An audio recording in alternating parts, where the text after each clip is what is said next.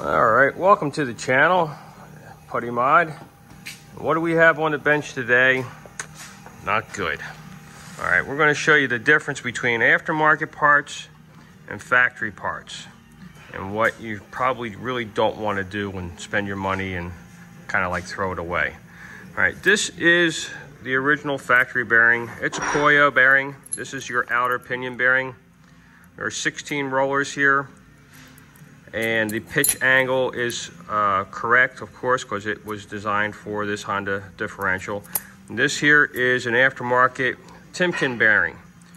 It has, difference in rollers, differences in dimension.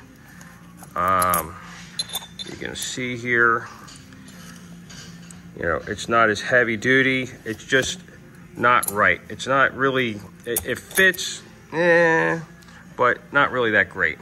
Here's your inside bearing, your big bearing, factory bearing. You have 16 rollers here, I think it says 16 rollers. And this is your Timken bearing, which has 15 rollers.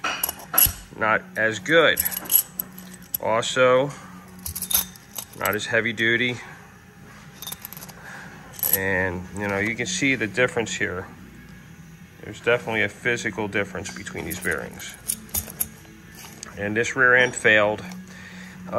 Just wasn't set up properly. Inferior parts. It had one of these aftermarket collars that you can put in yourself, DIY.